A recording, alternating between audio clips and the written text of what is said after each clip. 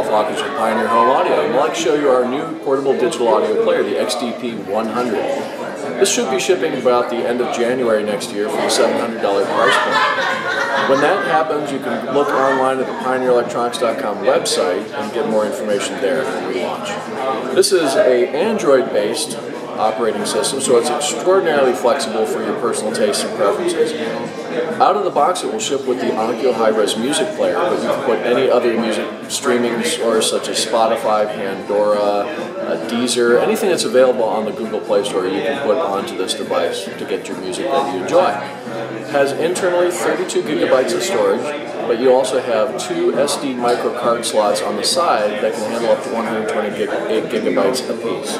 So quite a lot of internal storage. We'll play back all of the high-res audio files that you have in your collection, WAV, FLAC, AI, FF, and so on. So very, very advanced, very flexible user interface, a graphic EQ that you can use to adjust individually to your personal taste. You can have it flat, of course.